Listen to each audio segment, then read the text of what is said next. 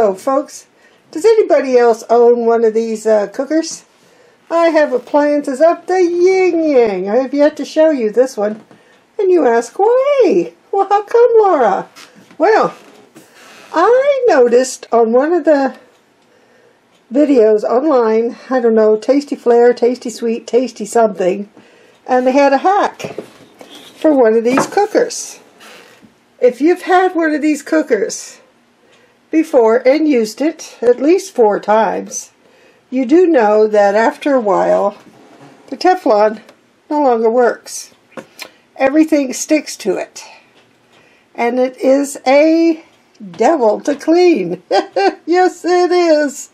And you tend to put it in your cupboard, or you throw it away, or you donate it to someone else and let them have the nightmare of cleaning this thing. However, I did find that you could put, when you're done cooking, you take some paper towel, get it wet, put it over there, like lay it across here, put the lid down, so as it cools, it will soften up the burnt on stuff that's usually so hard to get off. Because these particular plates on this one, you can't remove to soak. I had another unit, and I think I gave it away. But those were removable. I wish I would have kept that one, because at least you could soak it and clean it. But this one you can't. So, on the Tasty Treat, Tasty whatever online thing, they had an idea. I'm going to show you that idea. Hang tight, I'll be right back. Alrighty then. So what they did was they put aluminum foil over the bottom grate. And they cooked their hamburgers that way. They didn't show what they did for the top. Things get burnt on the top too. So I thought I would use an extra long piece of foil, because I'm going to cook a chicken breast in here. And I'm going to put the chicken breast there. I'm going to fold over the foil on top so it protects the top part. I'm going to make sure that the drain off for any moisture can still drain off by pressing down here before I get this unit hot. You have to preheat the unit. Be right back.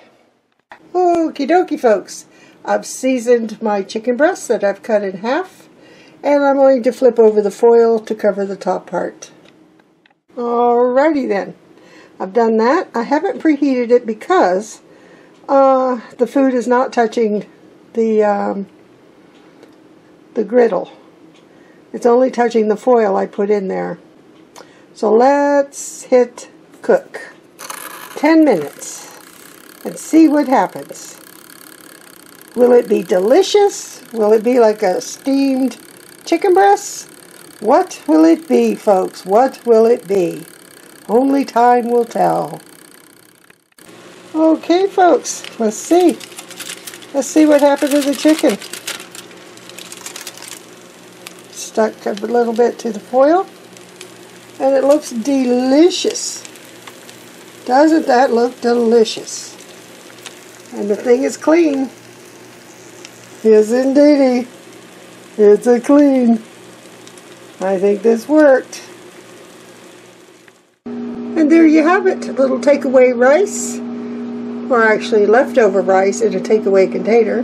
A little corn, kernel corn, and my half-cooked chicken breast. Yeah. It worked! Doesn't that look delicious?